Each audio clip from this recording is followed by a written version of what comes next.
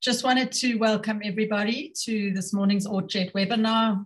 Special welcome to Trevor for giving of his time this morning to help us talk about retirement, which is something that most people don't really want to think about or do anything about, but hopefully after today we'll feel a little bit differently.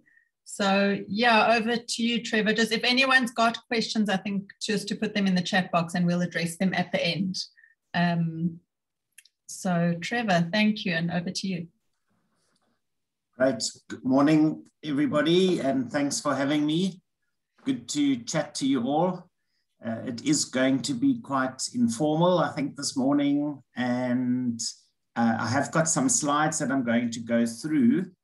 So my suggestion probably is let me just go through the slides and hopefully cover most of the bases, and then we can open it up, of course, to any questions, etc. So I'm going to share my screen and then we can get going.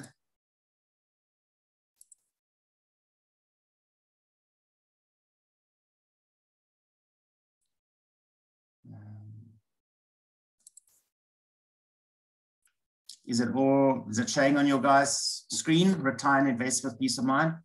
Okay, great. All right. So what we're really discussing today is, I guess, three areas that I'm going to cover. The first is a little bit about retiring and what one's goals are in terms of retirement. Then I'm going to talk about how do you go and actually invest into the market and the types of assets that you can invest into. And then I'm going to just give you a brief introduction into unit trust funds and the different types of funds that there are, so that you have a broad understanding of that. So hopefully, I'm guessing many of you may have already financial advisors or not, but hopefully at the end of this, you can ask your financial advisor perhaps the right questions. What you don't want to do is be like this person in the slide, I guess, who is 65 years old and it's in his final week of work and he goes to see his financial advisor and really tries to expect magic from his financial advisor. And sadly, you cannot have magic in terms of saving for retirement.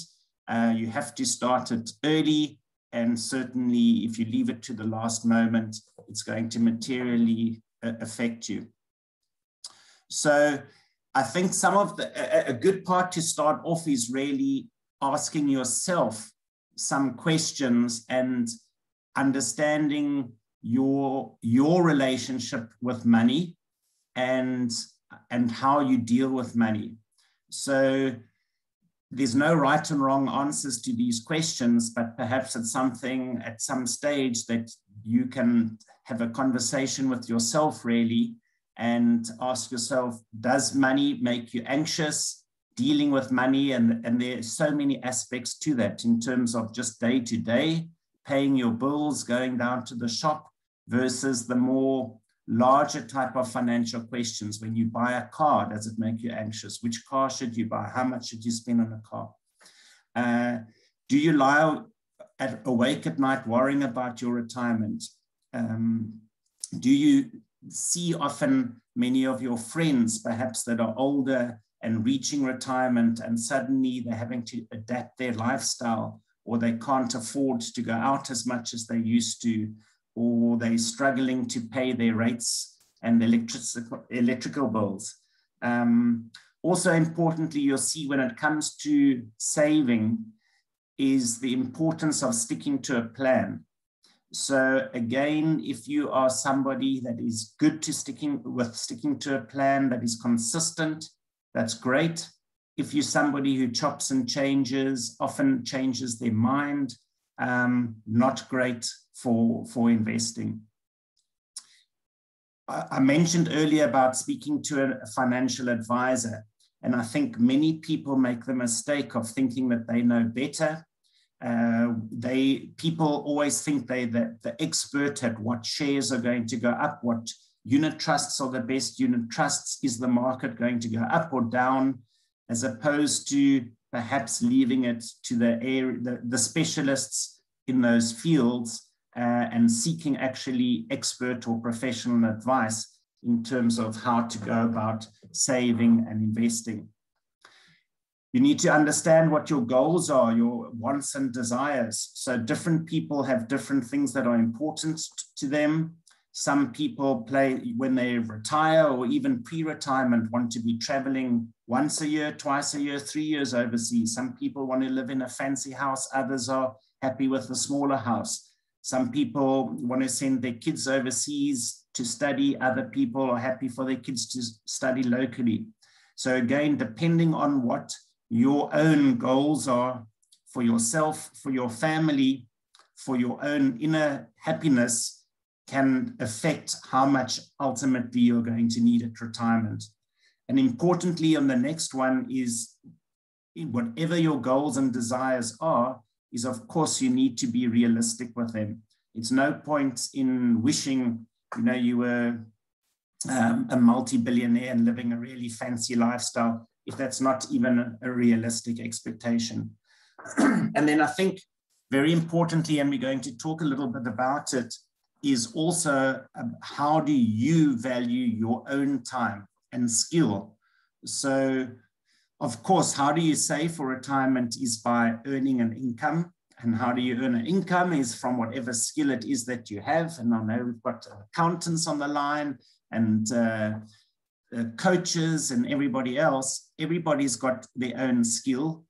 And what research actually shows is, in the majority of cases, people very, very often undervalue themselves and they underprice themselves.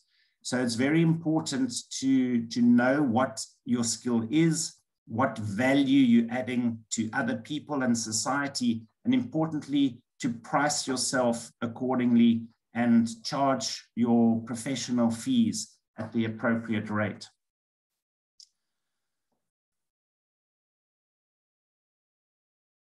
Two critical concepts just to start off with, which we're going to talk about. The first, and this really affects saving for retirement, investing. The first is that your money, you need to grow your money at least equally, but ideally faster than inflation. Otherwise, you're actually going to be getting poorer each year. So 1 rand today is not worth 1 rand next year. So currently in South Africa, inflation is sitting at about 4% per annum.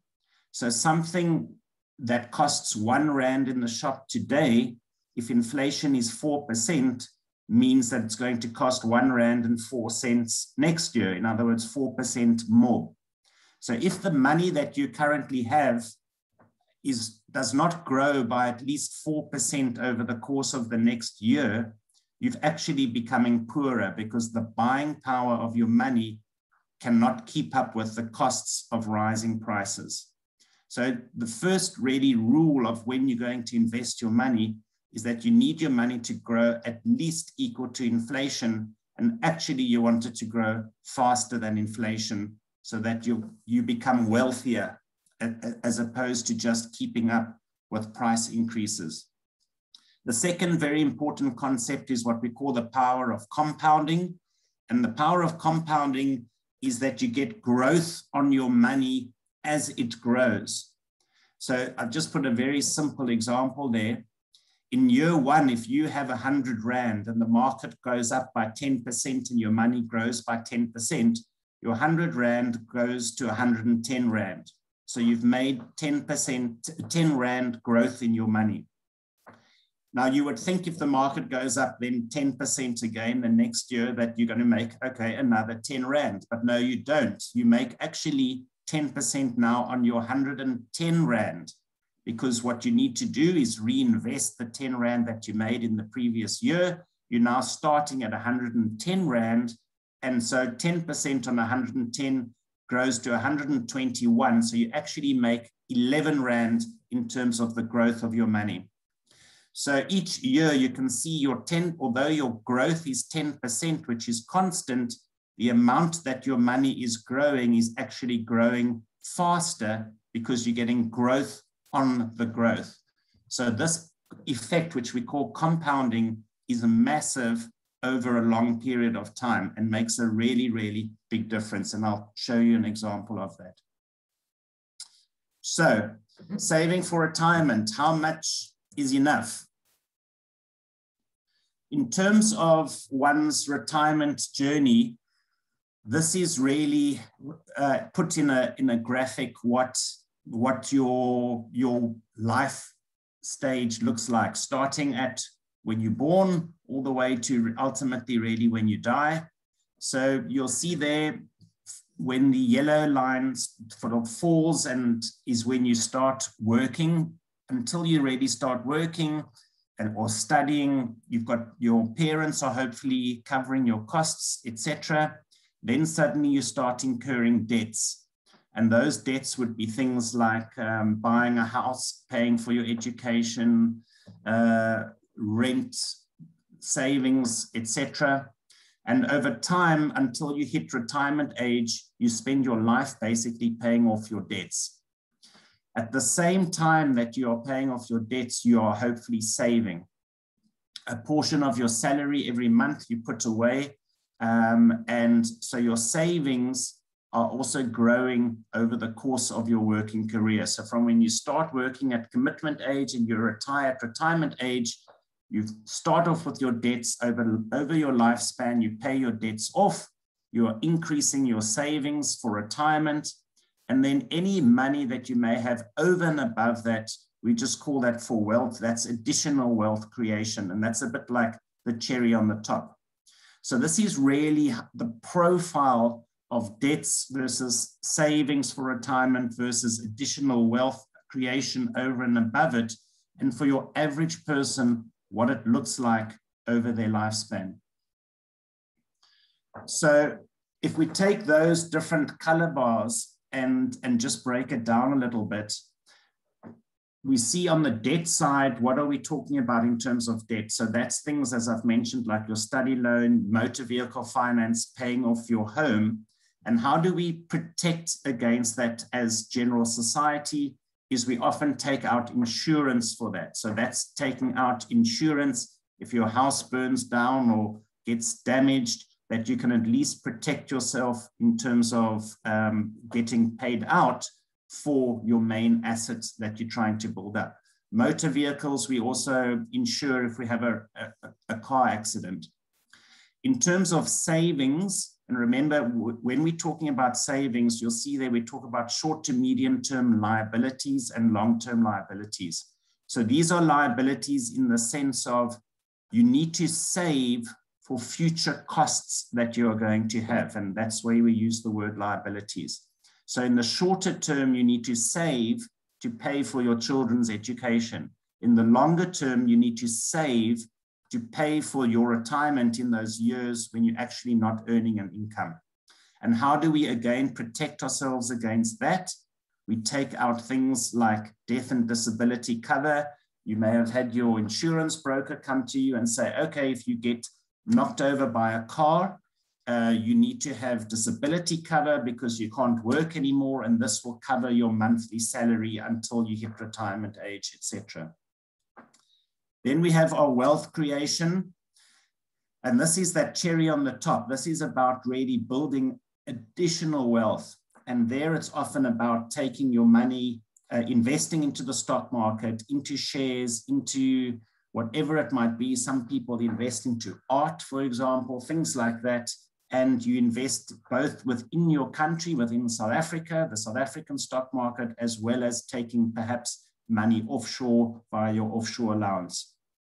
Your risk there is, of course, the markets and market cycles. Markets go up and down, and we try and protect against that through diversification. And then the last side is where we're drawing an income. And again, there we're talking about taking out your traditional insurance type products that can provide you with ongoing capital. So your most valuable asset is your ability to earn an income. What we've done here is just over a typical working career, starting, let's say, at 25 years old when you finish studying until retiring, and different people retire, of course, at different ages, but traditionally people retire, say, at 65, and you have about a 40-year working lifespan. Assuming you're earning a monthly salary, you have about 492 salaries to save for retirement, which isn't that much if you actually think about it. So let's call it, you've got 500 monthly opportunities to put money aside over your entire life to save ultimately for your retirement, which let's call it is from age 65 to 85. And in today's world, people are living longer as medical advances are keeping people alive longer. So 20 years is probably a conservative estimate for how long people are living. So your money that you're saving needs to then last for about 240 additional months. So that's really just putting it into perspective, the type of time frames and the amount of monthly savings that you can do. But in terms of every month, we've got to cover, of course, lots and lots of expenses. We need to save a portion of our monthly salary for retirement. We need to pay our rent or our bond on a house. We need to pay for our food. We've got to pay our car installments. We've got to travel if we want to do the odd holidays. We've got other bills, whatever it might be, for all various different types of things. And of course, we've got to pay for both short-term and long-term insurance, which is what I spoke about earlier, things like your house insurance, car insurance, disability cover, etc. So it's quite a lot that one needs to be budgeting for every month. And very broadly speaking, it's about finding a balance throughout your life cycle. So I think really you can split it probably into three main areas. The first area is that you want to have, and COVID was a very, very good example of this, is what we call just a rainy day fund. So again, as a rule of thumb, we're talking probably about 3 months worth of income, at least, sometimes up to 6 months. And this might be for people, for example, who suddenly get retrenched, who suddenly were put on furlough during COVID and, you know, had to go and sit at home for 3 months or 6 months while the restaurant was closed and they couldn't work, etc. That you've got to have some money sitting there to pay your bills, just to tide you over till you can go back to work. Second of all, it's your retirement savings.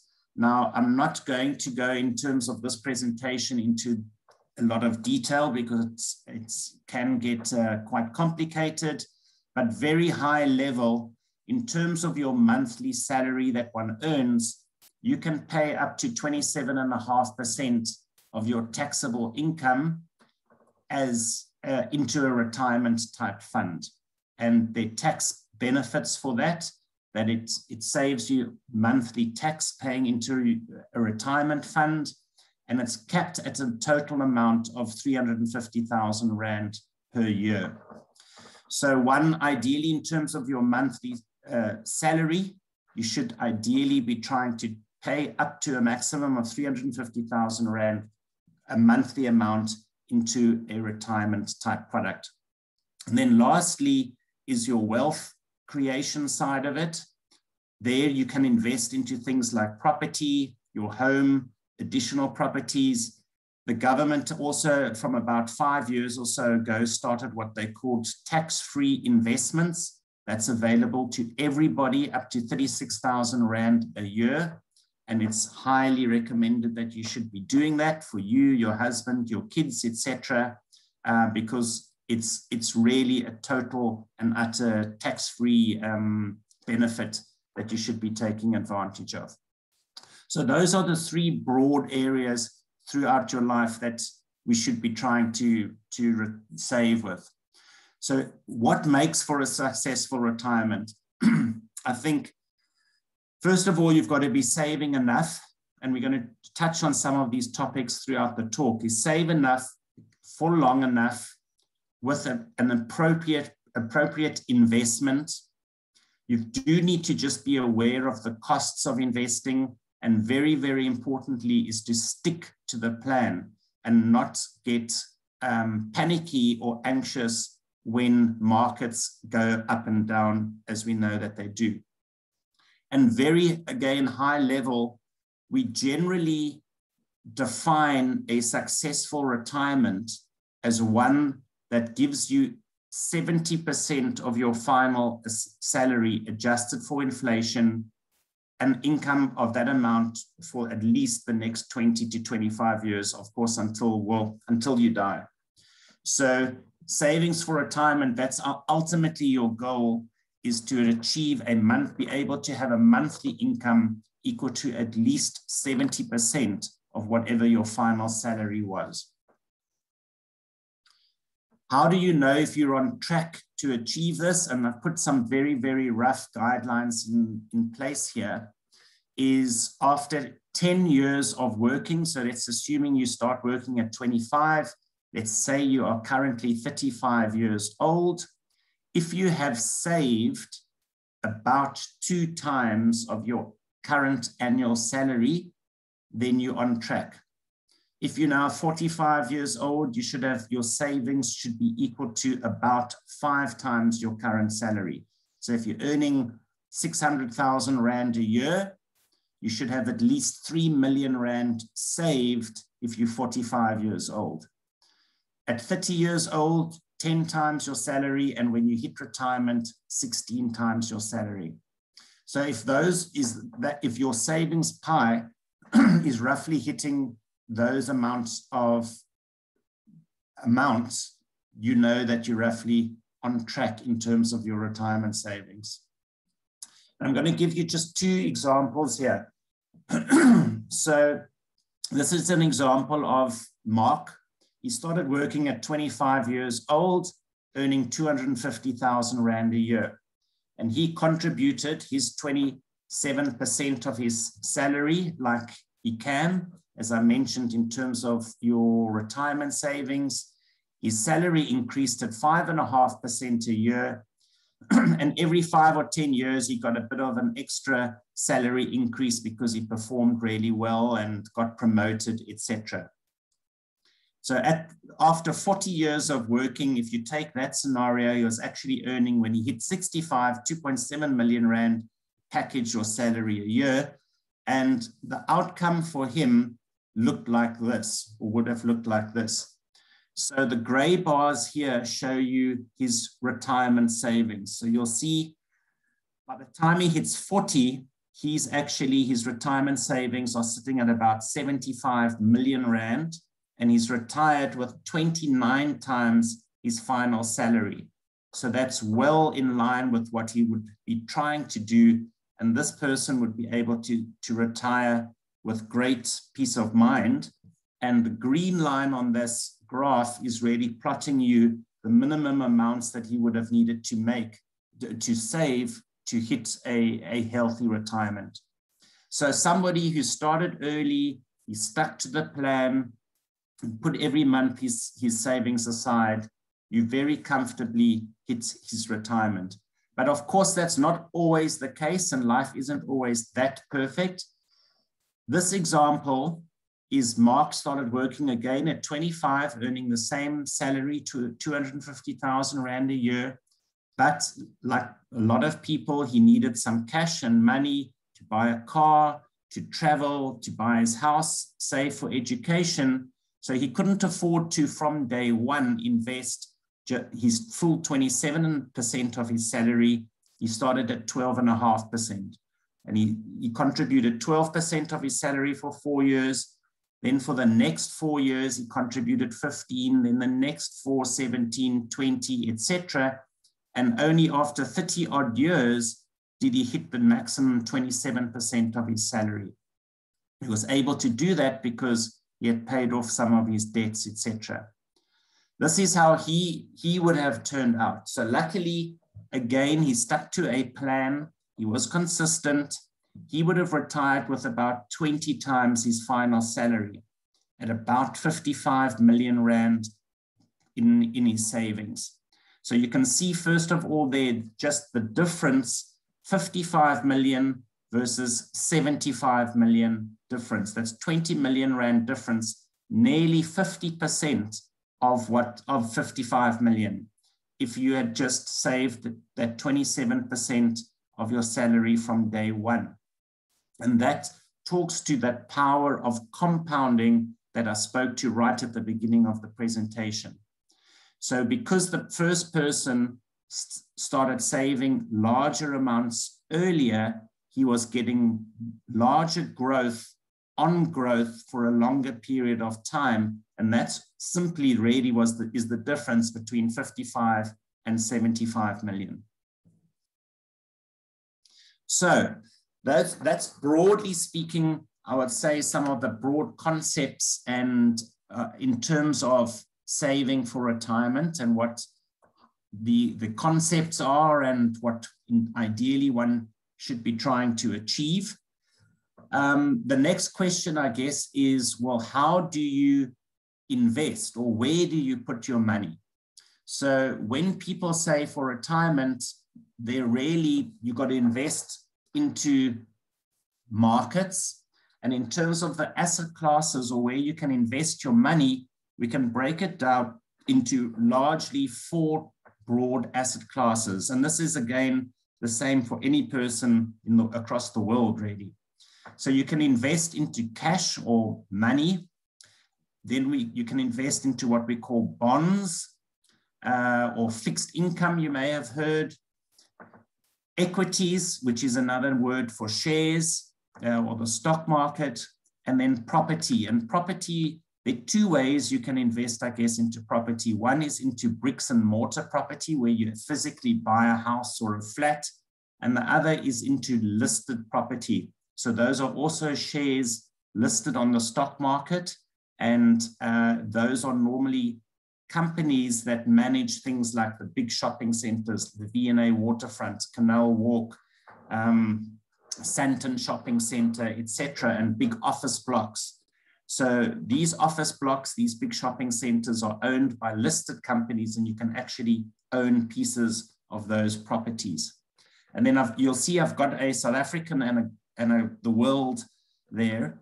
You can invest into South African cash, South African bonds, South African listed equities and property stocks, as well as investing into global, which would be often US dollar denominated, but also euros or pounds, cash, bonds, listed shares, and listed property. To invest offshore, one is able to take up to R1 million very easily with very low admin offshore per year. And you can actually take up to 10 million Rand if you apply to the Reserve Bank. So there are ways to take out quite a large portion of money into offshore as well.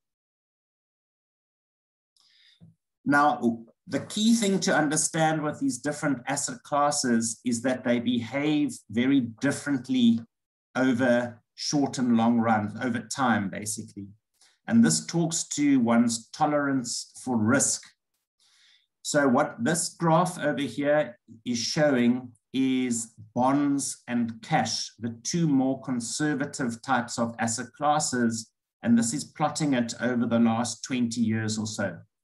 So the black line here is cash, and it's showing you the rolling, what we call the rolling 1-year return. So at any point in time, if you go and sort of look, so if we take March 2005 on the left, up to the black line, you'll see it gives you a number of about 8% or so. So that's what cash would have given you in March 2005 if you held it for 1 year. And roughly you can see over the last 20 years, cash has given you fairly constant return of around about 6 to 8 to 10% return. The blue line is bonds. That's the next step up in the risk spectrum. What you can see here is over any rolling 1-year period, again, the returns can differ. It goes up and down, but it's roughly between 20% in the best years. Some years you can see you've actually got below 0, but normally, again, it's somewhere between 0 and 20, generally above cash, but it does move up and down around about.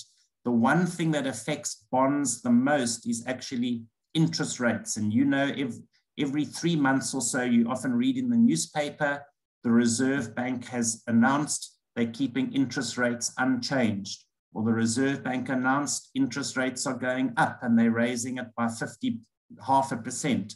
Or interest rates are going down and they've lowered interest rates. When they move those interest rates, it's one of the effects on bonds, and bonds either go up or go down depending on whether they change those interest rates up or down. We then add equities onto here, which is now the green line.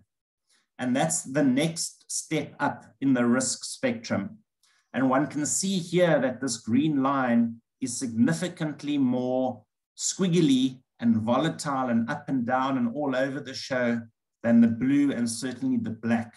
But equally importantly is that it has much greater highs. So you'll see there in about 2006, equities gave you 70% over a 12-month period. But likewise in March 2008, 2009, during the global financial crisis, equities fell by 40, 50% over that 12-month period, but you'll see made a very, very quick recovery after that. And then again, on the right-hand side, you'll see the fall now during COVID, but again, the extremely strong recovery that equities have made in the last 12 months or so. So holding equities is a much more bumpy ride, but the returns over the longer term are significantly higher than bonds and on cash. I thought this was quite a nice graph. So it's just a cartoon, the guy listening to CNN or the stock market news. The stock market fell sharply today, then it bounced back, spiraled upwards, jumped forward, leapt to new heights, tumbled rapidly, and took first place in the gymnastics competition. So really what that's talking about is what you've just seen on the graph before, where equities really are much more volatile. They go up and down and all over the show, and you've got to have the ability and the risk tolerance to be able to handle that. This really summarizes, I think, the other key point, which we've just spoken about, and this just plots you for the last 20 years, the cumulative effect of the different asset classes. So if you had invested 100 Rand on day one into each of those asset classes, how would they have grown? How would your money have grown over a 20-year period? And what you can see here, the very bottom line, the gray sort of line, is inflation. Remember, we said that your money needs to grow at least equal to inflation to keep your real wealth constant. So cash, which is the dark black line, does just keep up with inflation, as you can see. So holding money just in your bank deposit or cash account just keeps you up with inflation. Bonds, as you can see, gives you a little bit extra. That's the green line. Equities has been the blue line, and then listed property has been the red line.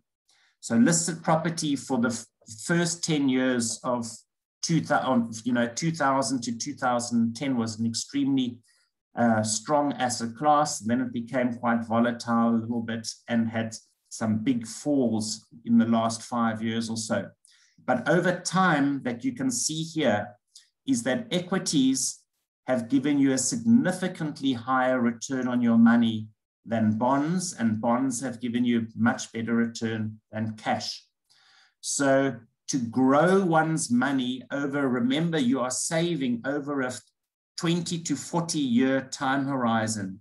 You need to have equities and listed property in your mix, and a degree of bonds, and then a degree of cash. But holding your money, which many people do just in cash or in deposit on the bank, is one of the worst long-term investments, because as you can see, your money grows nowhere near to the level that you require. I'm not going to really go into this in too much detail, but this really just summarizes what I've just said, is your defensive asset classes versus your growth asset classes. So that's what I've really just explained to you, is cash, money market, and bonds are really your defensive assets, and equity and listed property are more your growth assets, but you can lose capital over the short term with these growth asset classes. This looks like quite a busy slide, but it's just trying to show you a concept. And this again shows you for the last 12 years or so, what each of these asset classes have given you in terms of returns. And this is taking those bonds, equity, property, and cash for both local and offshore. So if we just take, let's say, as an example, 2012, you see there, South African property gave you 35% return in that year. Global property also gave you 35%. South African equity then gave you 26%, etc., all the way down to US dollar cash and South African inflation around about 5%.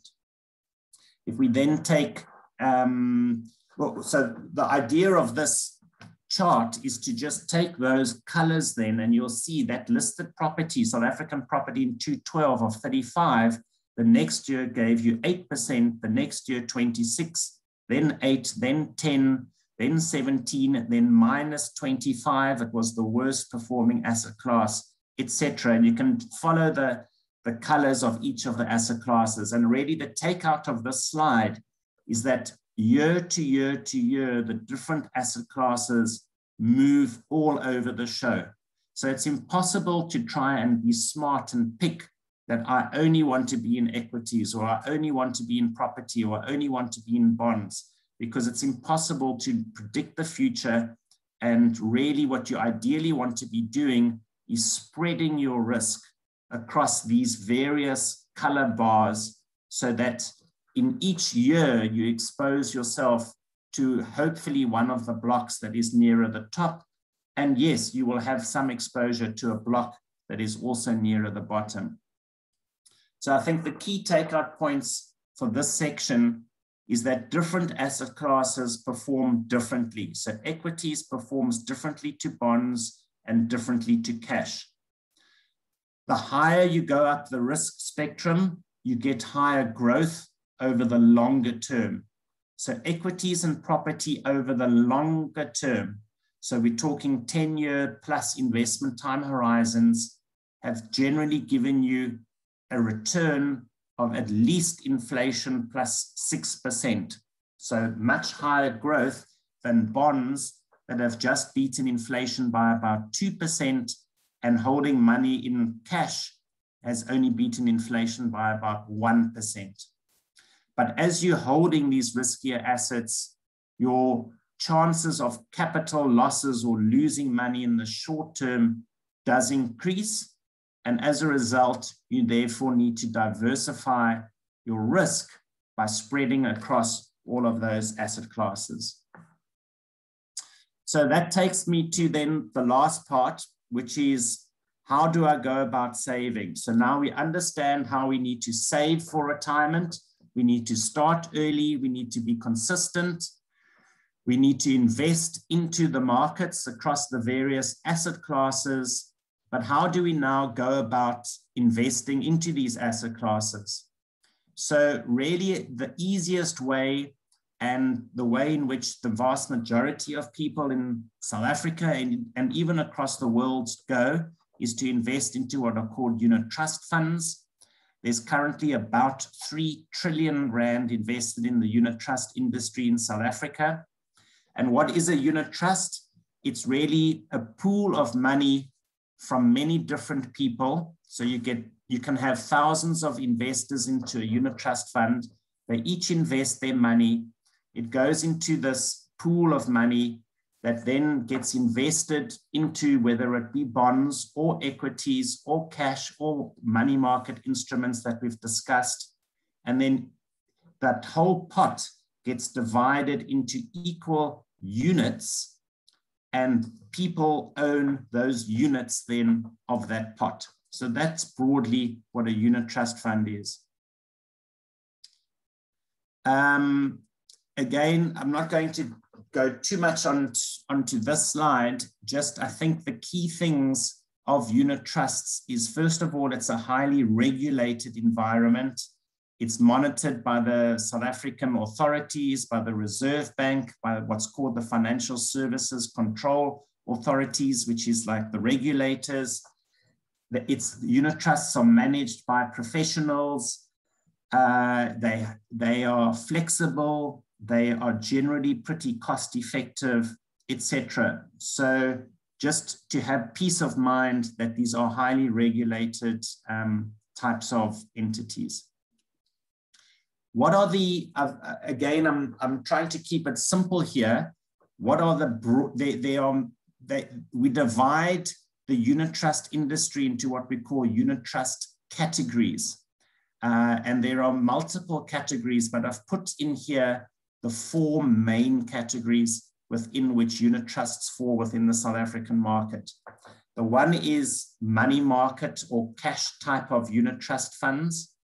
And then on the top right is equity funds. So we've spoken about equities. So these are unit trust funds that invest into South African stocks or offshore equities.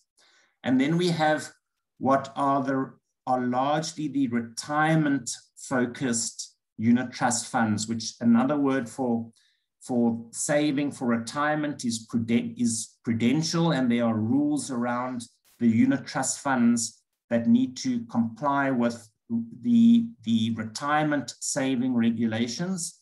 And we have there what's called the low risk and the high risk prudential type funds. The lower risk ones hold up to maximum 40% in equities, and the higher risk ones hold up to 75% in equities, which is the limit actually for pension or retirement savings from an equity perspective. So it's really your low, your medium, your high medium, and then your equity risk profile within the unit trust space. Now, what are the returns that these unit trusts have given you over periods of time? So I've put in here for each of those risk categories, the last 3, 5, 10, and 20-year returns for those unit trust categories. Now, the most important one for me is the right-hand side one, the 20-year one. So remember, we are saving for retirement over the longer term. People are actually saving for 40 years. Now, the 40-year number looks similar to this 20-year number. And you'll see there that, as we would have expected, the higher the risk category, your higher the return over the longer time period. So your cash has given you about 7% return per year for the last 20 years. Your maximum 40% in equities pension type fund has given you 9% a year, 11% for your higher risk one, and 12, 13 to 14% for your pure equity type market returns. So you can see there, by holding money in cash versus holding money in equities, you've nearly doubled your return per year for 20 years. And remember that compounding effect of growth on growth, that makes a massive difference. Over the shorter period of time, things move up and down, as we've spoken about. Remember, we've said you have that volatility. You saw how those lines were more squiggly. And over different time periods, these different funds will give you differing returns. So over the shorter term in South Africa, actually, we've had quite volatile markets. We know we had the COVID fall last year, etc. So you can see actually over the last 3 years or so, the numbers are quite similar across the various risk categories. The higher risk pension fund, 7.4%, has given you the best return for the last 3 years or so. So the relationship really is the more time that you have, the more capacity you have for risk, and hence the more return you can expect over time. And I think those numbers that we've just looked at really talk to that. The other really, really important point that I just wanted to make is when investing, and that was right in the very first slide that I spoke to as well, which is, can you stick to a plan and manage your emotions? And this is one of the biggest failures of people, and I see it literally every day in my work and career. And that is people, and you can't help about it. It's human nature and it's human emotion. And it's the whole area of what we call behavioral finance, which is how do people behave when under stress. And this is really a typical graph that I've put here about how people behave naturally when the markets are going up or down. So if you just talking about a share, for example, and take any share, Anglo-American, for example, if on the left-hand side, as the share price is going up, okay, we've seen market performance like this. The share's going up. I need to buy the share as it's going up. Wow, and the share price goes up. Wow, this is great. Then slowly markets start to go sideways a bit. Oh, markets have their ups and downs. Then the share price and the market start to fall. Oh, I can't get out now. I've lost already my money. I must just hold on. Then the markets keep falling and they get more and more nervous. Everybody's stressing. Shit, I better get out here. My portfolio is worth so little now. I better cut my losses and just move into cash. They sell out of their investment. The share price falls a bit more. Yes, I did the right thing. I'm sitting in my cash. Then the share price starts going back up again. Things are looking better, but I know the story. I'm not going to do anything. The share price keeps going up. Oh, sure, but I better buy the share again. They go and buy the share, and the whole cycle repeats itself. So what you find is people tend to buy the shares often when they're expensive, and they sell the shares when they're panicking and when the share price has fallen. And this is the exact opposite to, of course, what you're meant to be doing. You want to be buying the shares when they're cheap, or investing into the markets when they're cheap, and selling when they're expensive.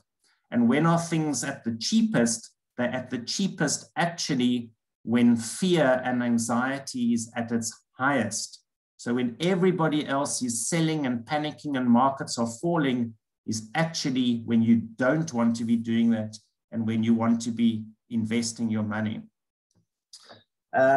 So to put everything really together in this table here, starting on the bottom is you want to set your investment time frame based on what your objectives are. And we've spoken about, you can have different objectives. It can be in the short term to save to buy a car, medium term to buy a house, longer term paying off the house, school education, and of course, saving for retirement is a 20, 30 year type of time horizon. So you have your investment time horizon on the bottom part there. Step number 2 is your risk appetite. And as we've said, the longer your investment time horizon, you can hold more risk. So you would move on the left axis there, higher up the curve. And so depending on your time horizon and your appetite for risk should then guide you into whether you should be going more on the left-hand side into cash, money market, bonds, the lower risk type of investments, or as you go up the risk spectrum, your time horizon is longer, you can handle more capital losses or volatility over the markets over time, then you can go more into the higher risk type of areas and equity exposures. So I've got 2 more slides and then we're done. This just shows you a lower equity type of fund, like the one we looked at earlier, which I said was capped at 40% equities. And importantly, what we've done here is looked at really the last 100 years. And we've said, if you have got at retirement now, your money that you've saved, your pot, and you need this pot to last 30 years, from 65 to 95, has it managed to do that? So each sort of green line here is a particular year. So if I just look at, choose a period here, 1953 in the middle of the slide. In 1953, your savings pot would have lasted your 30 years. That's the line that's going across the page, is at the 30-year mark. That is how long you needed your retirement pot to last for. And in 1953, your retirement pot investing in a low equity fund would have lasted, just made it the 30 years. You would have gone between 1935 and 1953, your pots would have lasted much less. You can see on average, probably about 25 years or so. And in 1975 to 1980, your money would have lasted well over 40 years. So your return would have averaged about 9% a year. And as we're saying, on average over this whole 100-year period, your money would have lasted for about 25 years, which actually is less than the 30 years that you needed it to last. So you missed your target in these red areas here. If we take this now and you rather had invested into the 75% equity fund, this is exactly the same exercise, but how it would have looked. And what you can see here is the periods of where your money did not meet your 30-year retirement objective is much less. So there's most of the periods of time you missed your targets here in the 1930s for a period post the Second World War, and then a little bit in the depressions, etc., of the late 1960s. But otherwise, your money had made it. And here, and this was purely because your return was now 11% a year and not the 9%, because you had a greater degree of risk appetite. So what's really important, to summarize then, I think the key takeout points is that the earlier you start to save, the better. This power of compounding must not be underestimated, and it makes a massive, massive difference on what your savings pot at the end of the day lands up being. So really, if there's one thing you can encourage your children when if you've got your children and they're leaving school and starting to work, is for them to start saving for retirement in their 20s, because it's going to make a massive difference on their ultimate pot when they hit 65. You need to grow your money at least equal to inflation.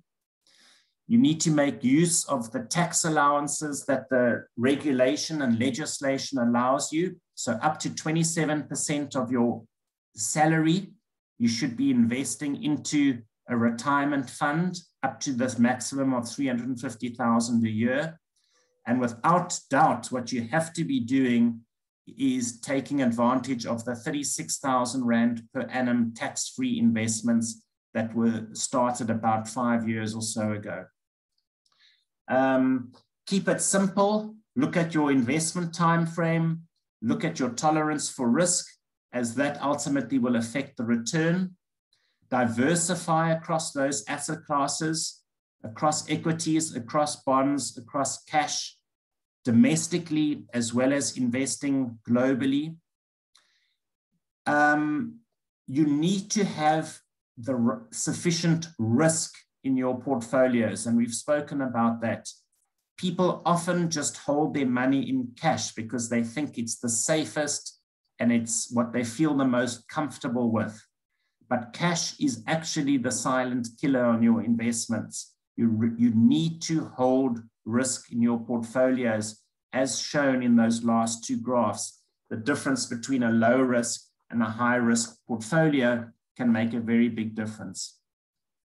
Unit trusts, they're definitely not the only way to invest, but they certainly are one of the most accepted ways and one of the easiest ways. Just be aware of the costs of unit trust investing. Costs do eat away at returns. Manage your emotions. That's vital. You have to stick to the plan. Remember that emotional graph. Do not panic when everybody else is panicking. Stick to the plan. In fact, often when everybody else is panicking, if you have extra money, be going against the tide, and that's when you need to be adding to your savings pot. And then lastly, if you take everything that we've really spoken about, I encourage you to go and speak to a financial advisor. Generally, they are really good guys out there. They can make sure that you are on course or on track for your savings, that you're invested in the appropriate funds and taking advantage of all the various tax benefits, etc. Don't try and do it on your own. So that's it. Lisa, I'm going to hand back to you, and if there are any questions. I know we only got, well, a little bit of time if we want to cut off after an hour. Thanks, Trevor. Do you want to just stop? Oh, there we go. Wow, what an incredible, thorough overview of the subject. You really gave a clear understanding on this matter. So thank you for sharing this with us and for your time. We are out of time, so I am very mindful of that and sticking to the 9:30. If there is one quick question that someone wants to ask. Oh, Dean, you're on mute before we close off. Hi, thanks, Trevor. Great presentation. Thanks very much. The question I have is there's always this balance between investing a significant amount of money in retirement and then also taking out your insurance against death and disability. And a lot of policies are coming out where if you upfront load payments now, by the time you get to 60, that kind of comes down, and your monthly payment for that kind of risk and insurance, that payment will come down a lot. Now, my feeling is, yes, when you're in your 20s, your 30s, and your 40s, you need more insurance in case something happens to you to pay off your debts at the moment, school, for the kids, university, making sure your spouse is sufficiently covered for, God forbid, in the event that you die and you aren't around. But by the time you hit 50, 55, 60, generally your kids are out of school, they're self-sufficient, most of your overhead comes down. You probably don't need, let's say, 10 or 15 million death cover, let's say, when you're 40. At 55, you probably would need half of that. So where's that kind of balance where I'd rather pay less on buying insurance, which I get no return on, and start to increase the investment for the retirement? Yeah. Your thoughts? Thanks, Dean. Yeah, good question. And it's one I think many people play with. And I think you've summarized it actually very well. And your thought process is on the right track. So I think where most people go wrong is that they don't review the insurance. And I think that's your point. And I think it's totally right, is that you need to review your insurances that you have, particularly as you're getting older. And your point is totally spot on. As you're getting older, you need that insurance less, generally. So of course, like you're saying, when your kids are out of school and paid for their university, you don't need that sort of student cover. When you have built up your retirement pot, so that, and your house bond has been paid off, you don't need that cover, you know, as much life cover as what you may have had, because you don't, your bond is paid off and your retirement pot is there sufficiently. So I totally agree with you that as you get older, you should be reducing your life cover and several of those insurance policies. And rather, with that money that you save, you can just add it to your savings. Rather save that, let it grow for you, and yeah, and you have the ability to access that money as well if and when you need. So in short, I think insurance is extremely important, but I'm also agreeing with you, as you're getting older, the needs for certain insurances definitely becomes less. And I think many people forget to reduce it. And many people, yeah, often then over-insure themselves. Things like disability cover, sick cover, medical aid type things, the opposite often. There you need to make sure that you have that in your old age, that you have good medical cover, that you have good, I'm not an insurance expert at all, but I think it's like called the dread disease and all those types of things. Those you want to make sure you have them, that they're in place and that they cover you. The gap cover, it's called, which pays for your medical bills over and above for what you insured. So there it's the opposite. There you want to make sure you've got really good medical cover, sick cover, but on the life cover, house cover, reduce. Trevor, there's one question in the chat box. If you can really answer it like in 30 seconds. Re-retirement savings, is there any reason not to use a retirement annuity and rather use another tool? E.g., if one is below the tax threshold in the gig economy, etc. In the gig economy? So in other words, using another thing instead of a retirement annuity, is there something else that you could? Yeah, so just maybe, I mean, I think I understand the question, but I'll hopefully answer it in this. I think, and I did chat to it, and it talks to a little bit sticking to the plan. The one very, very common mistake that many people make, and it does depend on one's social strata, circumstances, etc., is people who often work, say this, you start working at 25, at 35, you get retrenched or you leave your job. Some people, you know, they get divorced, whatever it might be. And when they leave their job and they've been paying into a retirement fund, you've got two options. Some people, you can actually cash in your savings, or you have to put it in what's called a preservation fund, which, as the name says, preserves it, and it can still let it grow until you hit retirement age. Now, what you want to do is, without doubt, make sure you put it in a preservation fund and preserve it and make sure it keeps on growing. But lots and lots of people go and cash it in, use that money to go pay off their car or go on a holiday in between jobs or whatever it might be. And then when they get their new job, they start again saving, you know, into a pension fund in that new job. But what they've gone and done is lost out now on that first 10 years of savings that they've done, because they've gone and paid off their car and spent it. And the main thing where it has a massive impact is, of course, that they're missing out on that compound growth for the next 25 years on that pot that they've gone and cashed in. And it makes a massive difference on your ultimate savings at the end of retirement.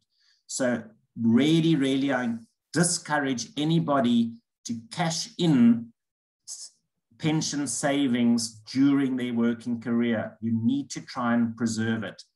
Now, on that question, when people are saving, you save either into a pension fund, which is if you work in a large company, every month they take a portion of your salary and they pay it into the pension fund. That's one way. You can't avoid that. And it's a good thing that you have to do that. Another way is for people who are often self-employed, own their own businesses, or even who work in a bigger company, but they want to save an additional amount. They take out what's called a retirement annuity or an RA, which is what you're asking. And that is where you can set the amount that you want to save every month. So again, ideally, the larger the amount you can afford, the better. So the benefit to an RA is you get you reduce your monthly tax, because the amount that you pay into an RA is deductible off your taxable income. So that's why it's always good to do that RA. But once you've used that up, if that's the right word, you're over that 350,000 and you still want to do more, then it will be what we call discretionary savings. And you can go and just invest it into unit trusts, into shares, take the money offshore, and yes, invest it ultimately for your retirement, but it's not in a retirement fund, it's in just your own personal savings account. And that would be what we were calling that wealth creation in that picture right at the beginning. So yes, you can save for retirement outside of an RA, just in your own personal name, into unit trusts, into shares locally and offshore. And again, very straightforward. Thank you, Trevor. Thank you for a thorough, clear, making it clearer for us to understand, and really an outstanding presentation. So I thank you for your time. Pleasure. And your support and your commitment to ORT, and for everyone else for joining us. And if you do have further questions, email them to me and I'll forward them to Trevor and we'll reply to you. Thanks, everybody. Keep safe and see you at the next one. Thank you. Cheers, everybody. Bye.